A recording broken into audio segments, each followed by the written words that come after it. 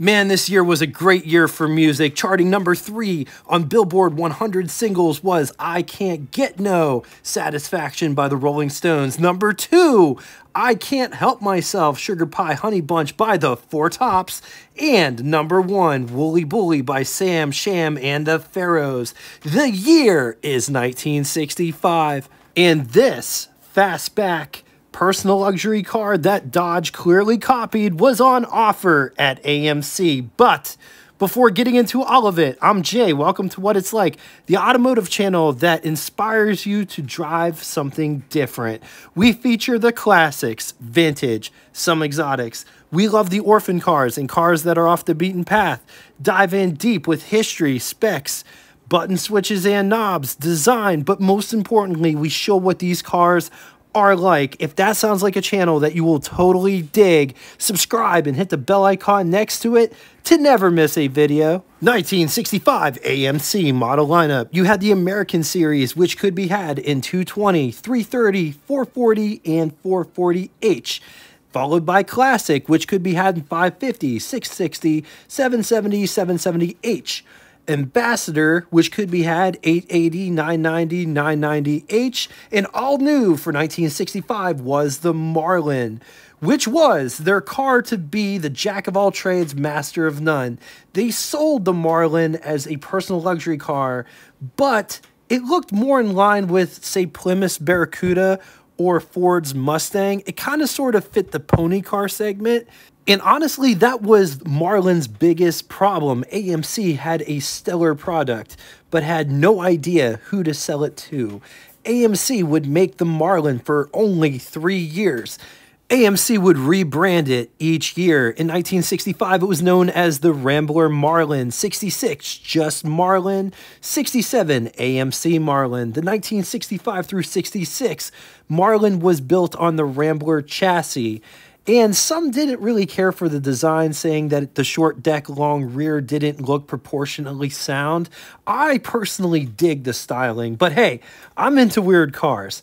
In 1967, the Marlin was built on the Ambassador chassis, and those are rare, making less than 3,000. All the panels are completely different on the 67, so parts do not interchange, but they do interchange between the 65 and 66 models. Marlin was designed by Dick Teague. The Marlin was built in response to the praise that the Rambler Tarpon show car received at the 1964 Chicago Auto Show.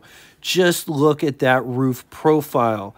It looks a lot like a 66 Charger. It's almost like Dodge just took a carbon copy of that roof line design. Just look at it. It's crazy. The Tarpon and the Marlin have two different roof profiles, but I just think it's interesting that people think that the Marlin is ugly, but in the same sentence think that the 66 Charger is a great looking car. On the outside, they look very similar, but on the inside, the Charger interior is different than the Marlin's interior. The Charger had an option for rear bucket seats and center console, whereas the Marlin had seats that folded into a bed, perfect for those drive-in movie dates. Let's talk specs.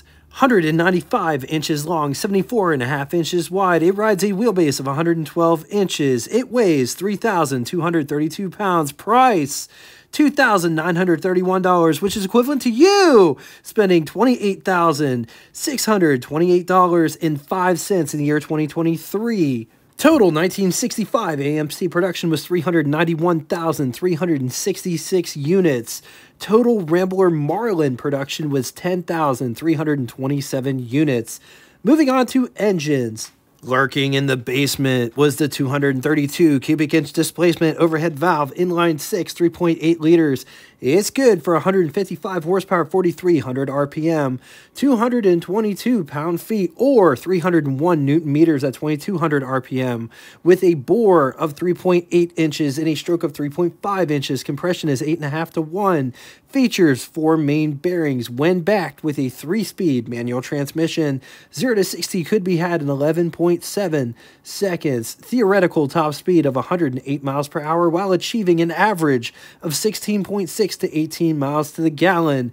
Moving on to the middle option, 287 cubic inch displacement V8 overhead valve, 4.7 liters. It's good for 198 horsepower, 4,700 RPM. 280 pound-feet or 380 newton meters at 2,400 RPM. Bore of 3.8 inches and a stroke of 3.3 inches. Compression was 8.7 to 1. Featured 5 main bearings. When backed with a 3-speed manual transmission, 0 to 60 could be had in 9.2 seconds. Theoretical top speed of 111 miles per hour while achieving an average fuel economy rating anywhere between 13.1 to 15 miles to the gallon. The biggest and baddest V8 offered by AMC was the 327 V8, 5.4 liters. It was offered in 2 flavors. 250 horsepower with a 2-barrel carburetor or 270 horsepower with a 4-barrel carburetor at 4,700 RPM, 360 pound-feet or 488 newton meters at 2,600 RPM. With a bore of 4 inches and a stroke of 3.25 inches, compression was 9.7 to 1. When backed with a 3-speed manual transmission, 0 to 60 could be had in 7.1 seconds. Theoretical top speed of 111 miles per hour while achieving an average 11.4 to 13 miles to the gallon. Transmissions, you had the 3-speed manual, the Flash-O-Matic 3-speed automatic, 3-speed with overdrive, or a very rare option called twin stick. Twin stick was an option introduced in 1963, and it essentially gave you 5 forward gears, 2 sticks, hence the name, sat parallel, one next to another in the center console. Borg-Warner electric overdrive. And the cool thing was about this setup is you could engage or disengage overdrive on the fly whenever you wanted to kick it down or whatever. If you wanted to impress your friends, you could literally just do it whenever you wanted to do it. Why this never caught on is beyond me, but 1965 was the last year for this option. Side note, bit of a different topic, but still on the same kind of thought. Why don't car companies now offer 2-speed rear ends? Like, hear me out. They could do 373, which is a really good highway gear, and 290. When you're at highway speed, shift it into 290. Could you imagine the fuel savings that you would experience? Catch the new Marlin by Rambler. First of the very fastbacks. Catch Marlin's style. Nobody else can. Marlin Sport Fastback with stretch-out room. Production is limited, but the excitement isn't. If you're strong enough to handle one, catch yourself a Marlin. The new man-sized, very fastback from Rambler. Marlin.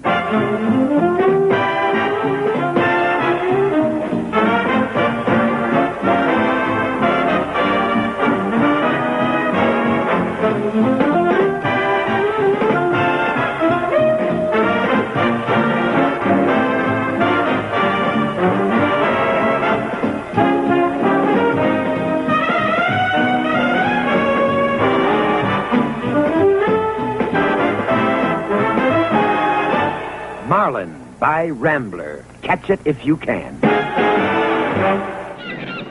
Marlin! Here now, the great new look in the world of automobiles. Marlin, America's only 3+3 fastback. Marlin, slashing style. Marlin, startling performance. Hook onto a Marlin now at your local Rambler dealers. So let's talk styling. Look at these bezels. Notice how the headlights sit inside these bezels. Also, just check out all of this texture effect here in the grille. Just look at how all of this is designed, as well as bumpers. Turn signals are located in the bumpers. Look at how this comes up. Coming up to the top here. Look at how this is all channeled. That is actually a really interesting line. I don't know if you can tell it from the screen, but this hood isn't smooth. Look at how these spears kind of come up. Marlin badge there.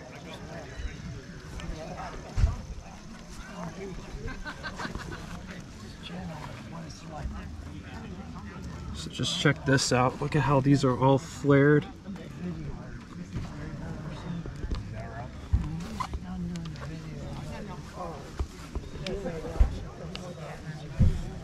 Look at these side mirrors and how this is all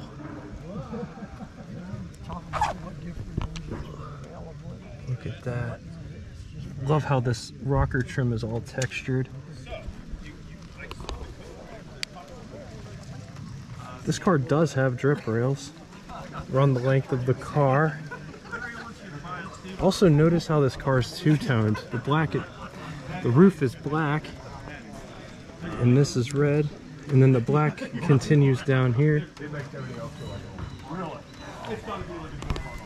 Luckily enough, I was a dealer back then. Look at how these are flared out. Also look at where the exhaust comes out. Gas filler is on the driver's side. Also a mechanic. He was a mechanic. So we I love this. know a lot about him. As much as you can, one person can retain. Just look at how these bumpers are designed. Also look at this trim piece here. It's got this nice textures going on these rear taillights. Also just check out the design from the top down. It's very interesting because it almost angles in towards this part here. Nice Rambler badge. Backup lights right here.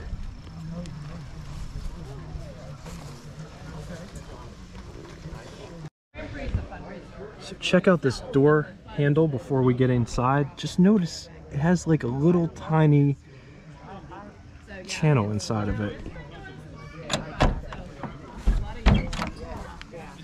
This door has some heft to it. Just check out the door panel itself. Also notice how far the door opens. It opens up pretty wide, almost 90 degrees to allow you to get in.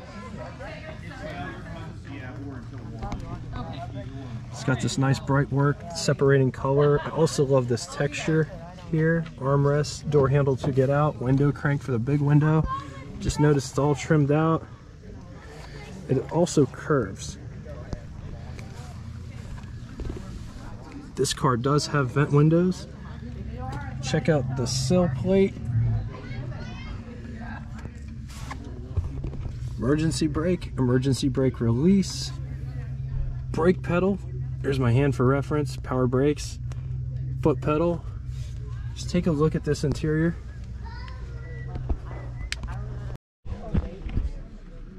Here's what over the hood looks like. Here's what first person over the hood looks like.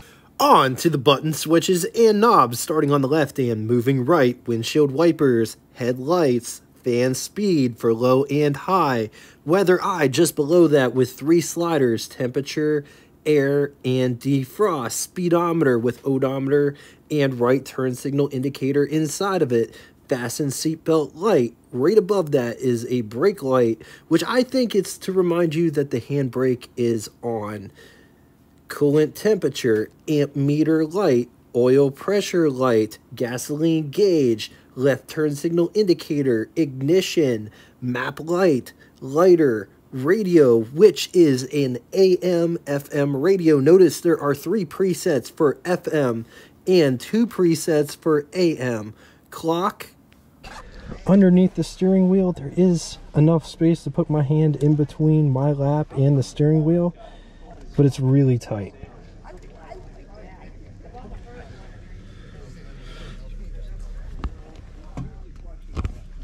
This one has an ashtray and it's located right here. There's also an ashtray over here for the passenger.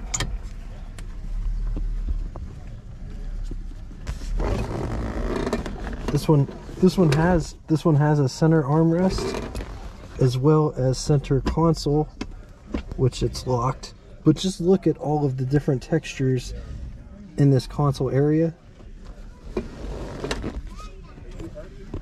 This one has a flash-o-matic. That's pretty cool. Up above there are sun visors, and look, they're texturized. There's stuff above the sun visors, so I'm not going to pull them down, but just look at how long they are. There's a little bit of a gap here for the rear view mirror, which has a daytime nighttime feature right there. There's another sun visor over there, same thing. I'm not going to pull it down because there's stuff up there. So a bit of a confession, it rained that day. I did not get to get in the back of this car, but we actually did a 65 Marlin on the channel already, and I'm going to use the footage from that car here. Matt, you got a light in the back seat here. There's a really big shelf in the back. If you wanted to get anything sun-baked, you could put it back there underneath that big window. So check out these seat belts. They're really cool. They're mounted in the floor. And this is the connecting part here. They're like old school. They're almost like airplane seat belts. That's what the airplanes use now, but those were what seat belts were in the 60s. All right, so you get in the back seat, you just push this forward.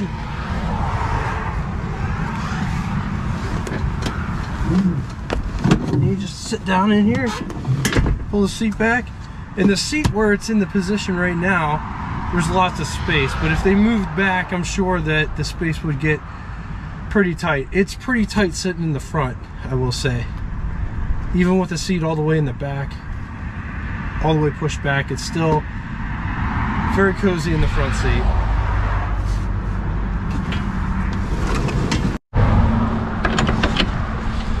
So check this out. All the seats fold down into a bed, just like the Hudson cross-country Rambler wagon we did.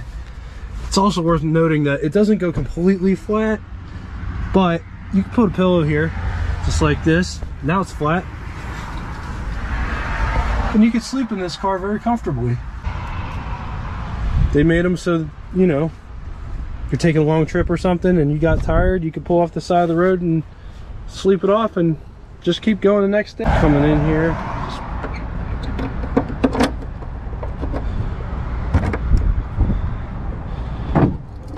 I mean, look how small that trunk is. It's absolutely insane. But it goes back. That's a full-size spare. It goes all the way back inside of there. So I mean, you got a lot of trunk storage space. The opening is just really small. Also cool to point out that you could see kind of light coming through it with that emblem that they have on the back, which I'll show you after we shut it. That's the emblem. Sunlight comes through there. Okay, getting underneath the hood on this one, it's a little bit of a trick.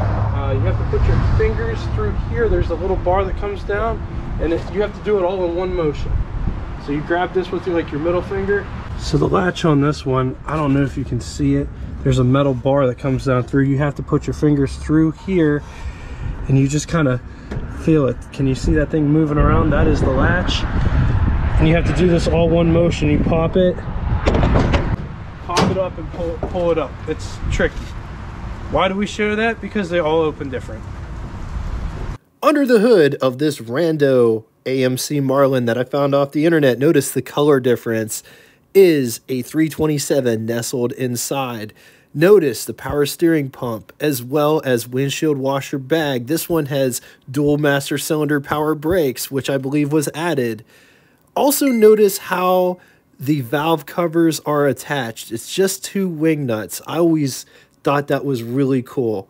On the positive side, these are rare, but they are affordable. Plush interior with front bucket seats, historical oddity, seats fold into a bed, big trunk against it. This car, even though it came out before the Dodge Charger, will always play second fiddle to that car. It doesn't even make sense. They're not really in the same car bracket, really. Some just never like the proportions, the long back, short front. This car also has a small trunk opening, possible rust prone, and just know it has a torque tube instead of Hotchkiss drive. All right, now it's time for Would You Rather. Two scenarios today. In the first scenario, would you rather have a 1965 Plymouth Barracuda or 1965 Rambler Marlin or 1965 Ford Mustang Fastback? I'm going to leave this here for a minute. If you need more time, feel free. Pause the video The second scenario is a bit out there, but which one would you rather have? 1950 Oldsmobile Sedan Net or 1965 Rambler Marlin or 1949 Cadillac Sedan Net? Once again, going to leave this here for a minute. If you need more time, feel free. Pause the video. Now it's time for Name That Tune. First person to get both the name of the band and the song title correctly in the comment section will have their comment pinned to the top of it. Bit of an easy one today. They've been pretty hard, and I honestly absolutely love that song. I love it when that song comes on. Anyway, thank you all so much for coming out and watching this. I'm sorry this one was kind of hodgepodge together, but I hope you guys enjoyed it, and I really do dig everything that you guys bring in the comment section. I love the stories. I love the comments. I love the feedback, and I love interacting with you guys because I try to run this channel like a car community and not just a car channel that I'm very much a part of. But if you would like to reach me, like talk to me one-on-one, shoot me an email or check out our Facebook group that correlates with this YouTube channel. Both of those things will be linked in the description below. Just know I appreciate everything that you guys bring. And until next time, toodaloo!